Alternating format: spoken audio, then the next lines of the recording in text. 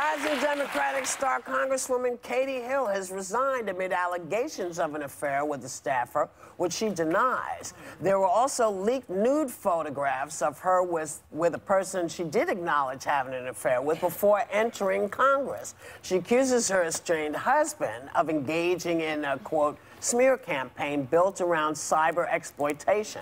The question is this starting to feel like revenge porn? Well, revenge porn definitely played a factor because photos of her nude, I wouldn't suggest looking it up because I don't believe in that, but they were published online.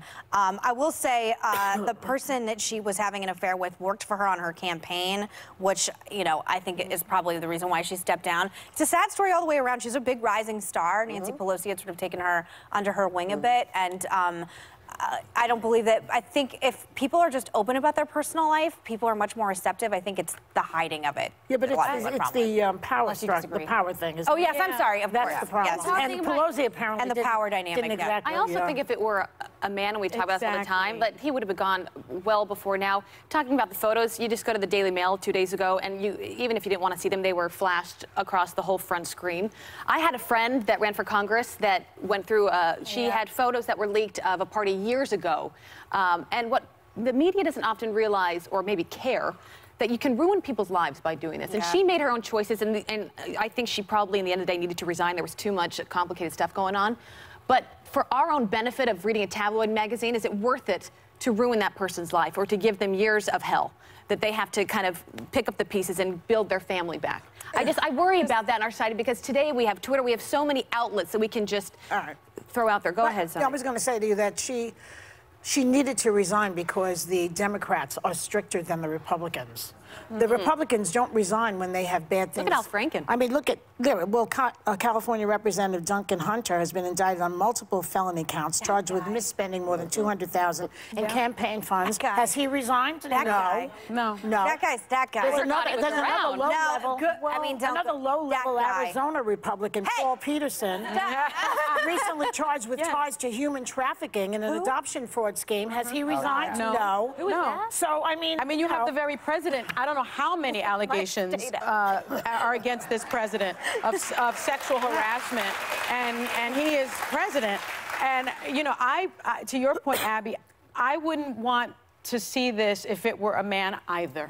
And I think it just shows such a lack of judgment. I didn't eat either. Yeah, it shows such a lack of judgment, which is what Pelosi said about her resignation. Pelosi said she has acknowledged errors in judgment that made her continued service as a member untenable. And I think the right thing for her to do was to resign. If we were talking about a man, we would all say he had to resign, Republican or Democrat. We say it, but they don't. We say it, but they don't. And it's unfortunate because she was a rising star, but she was compromised after this. But it also, we talk a lot about like nude photos. She's 32, I believe. It's so, again, I thought she should have resigned weeks ago when this first broke. With the bong and smoking drugs. And it's like, how dumb are you running for Congress to take these photos? But it's commonplace. But allegedly. This is what, we're in a very awkward position, I think, oftentimes in this country because we encourage people, just go do you. Nobody cares what you did when you were younger.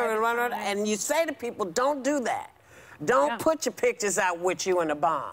Because eventually you may want to have a different kind of gig. Well, she didn't and those pictures, I don't know anything. What I'm saying is, having people take pictures of you with a bong naked might not be the best thing in the world for you. She was running. But this isn't in the past. This is when she was running for office as a staffer. But still, why would you take a picture? It's just you waiting to get. You are resigned. You just resigned fodder as soon as you do that. If her husband released those, shame on him. That's disgusting. Disgusting. But you know what? Shame on everybody in this story that allowed themselves to be put in a position where people can come for you. This is why we say you want to be careful. Don't take it. Seems like a good idea at the time. You want to shoot your. Nobody Nobody wants to see No it one in wants 15 years when you're trying to become a congressman. But she did it while she was running. Pictures, well, but I'm saying, but there you are with pictures of your junk. You running 2 weeks from now or 15 years from now. Right. Just It's don't do it. unfortunate. It's kind of not a smart thing to do.